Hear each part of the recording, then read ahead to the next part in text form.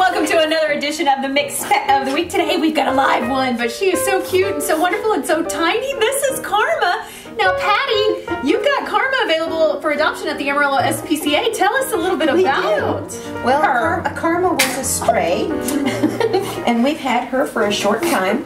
And we think that she's Chihuahua and possibly Min Pin. Okay. Oh, yeah. I know it, sweetheart. You see that? Oh, she is so full of energy. She has lots of energy, and we're guessing that she's about 10 or 11 months old. Okay. So not a year old yet. So we got a puppy here. And she's lots of fun. She loves to play with the other little dogs at the shelter.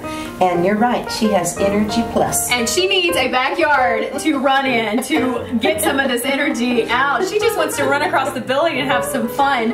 Well, if somebody is looking for a lovely, energetic, wonderful dog that maybe can grow up with the family, how do they go about adopting Karma? Well, they just need to come on out to the shelter. We're at 11901 South Coulter and start out with pre-screen. But our adoption fee is $100. And what's included in that is the spay neuter, the rabies vaccination, the microwave. You like that? A microchip. Get a microchip in there. There you go. And then immunizations.